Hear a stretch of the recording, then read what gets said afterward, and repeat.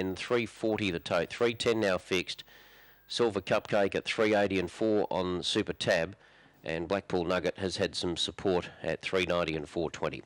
Okay, they're moving into the boxes now for the third race, which is the JA Catering over the 450 metres. We're set to go now. Race number 3.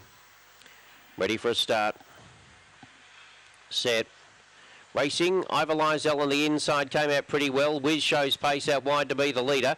Blackpool Nugget goes up to second. Third on the inside now was Silver Cupcake.